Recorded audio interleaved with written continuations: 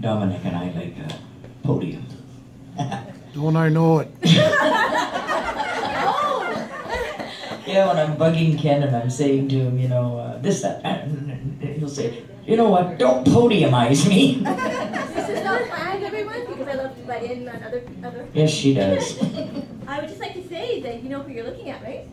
The recent award recipient of the Bernie Lake Cultural Award. Yeah, boy, that was very thrilling indeed. Still is. Thank you, Janet. Yes, thank you. It was very thrilling. What we're going to try and do here, we're going to try and get through everybody here once more if we can. So, and I wanted to ask just before I do this one, Sylvia, if you want to do one next, it has to be one out of the book, and I think Eileen didn't do one. Yeah, I didn't do one. You didn't do one. So you can read one of Eileen's. Everything's all about the book here today. So you can read one of Eileen's next.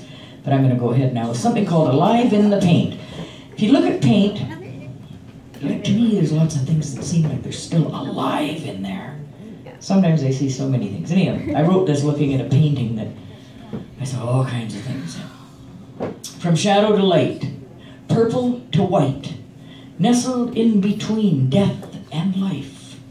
I pick up my brush in the candle glow to paint a feeling I know will flow with passion, love, lust, and romance, fabulous rhythm and eloquent dance, where the blessed, the frail, and the obscurely quaint are part of the brilliance alive in the paint.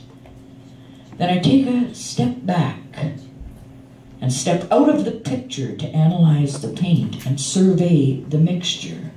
I put down my brush and cross the floor, gaze into the mirror that hangs on the door. I stare at my image in shock and surprise at the secrets hiding behind my eyes. I see evidence of old truths tossed away, where guilty pleasures held court and held sway, dipping my world into ebony ink, clouding my judgment till I couldn't think, couldn't differentiate right from wrong, a symphony from a rock and roll song. So I polished my breath until it came to rest on the satin lapel of an artist's vest. Stars twinkled, emerged as darkness undressed. I fell to my knees and humbly confessed. The world began spinning, a bright shade of white, as I moved from the darkness into the light, delighting the eye in the sky, I suppose, because it applauded in quiet repose.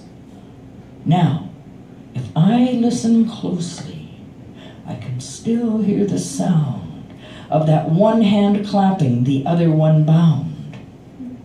Then the sound slowly fades, becomes very faint, but something still breathes alive in the paint.